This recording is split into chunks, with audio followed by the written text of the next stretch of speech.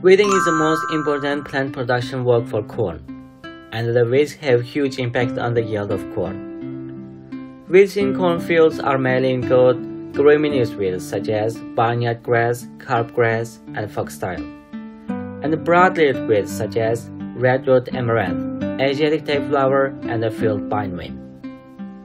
To control corn weeds, it is recommended to use pre-emergency seeding herbicide first, and then use post-emergency stem and leaf herbicide.